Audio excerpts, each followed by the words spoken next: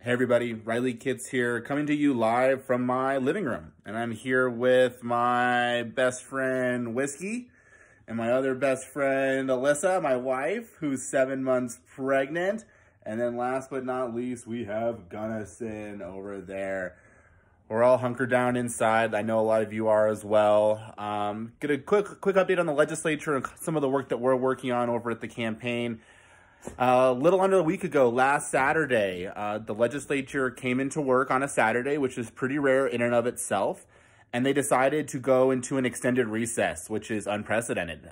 So right now, the legislature is closed until at least March 30th. They had to ask the Supreme Court a few legal questions, though, if they can pause. You see, our state constitution says that the legislature has to be in session for 120 days. Now, it doesn't say it has to be consecutive, but it always has been. So the legislature has asked the Supreme Court to weigh in on this and say, can the legislature take a pause and restart the 120-day clock? And if they can, that means that the legislature could come back in April or May and continue to work through that 120 days. But if the Supreme Court says no, that has some pretty big implications. We're running out of time here. And the state has to pass things like a state budget, the School Finance Act.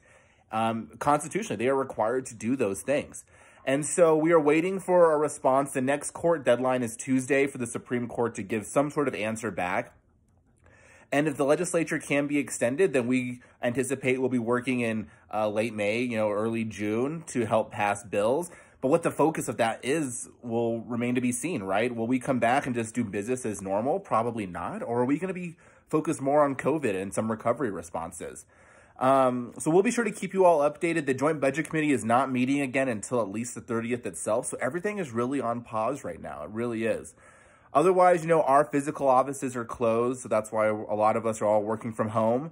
But the Children's Campaign staff is working hard. We really are. We are working hard to make sure that there is childcare out there for our frontline staff, our medical staff who are really at the front lines of this crisis.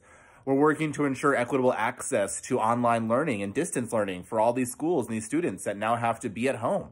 We're trying to figure out how we get meals to the kids that really rely on schools as a way to be their nutrition, and also who rely on schools to be their health centers. We're trying to figure that out.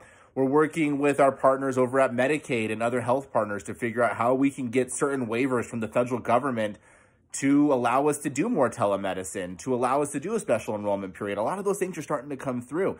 And we're working hard to figure out how we can get cash assistance into the hands of families that need it now. We were working on a bill to implement a COLA, a cost of living adjustment, but we're now recognizing that families need cash. They need spending power now to be able to make it through this crisis. So we're hard at work at that as well. But we want you all to know that we're a resource for you. You can find us anywhere. You can find us on Facebook still, Instagram, Twitter. Go to our website. Look for our updates. We are working hard. We're going to have a great Kids Flash story today with a ton of resources, but know that we're here to help you. And I want to just end this by saying thank you to all those workers who are out there, whether they are childcare workers who are still open and providing care for our frontline staff. I want to say thank you to our grocery workers, our custodians, all those who are still open to try to give us essential services, our garbage men. I think that there's so many things that we take for granted, and I just want to be so thankful and express the Children's Campaign thanks for all these workers. I really am hopeful that we'll come out of this with some great positives to look forward to. I really am.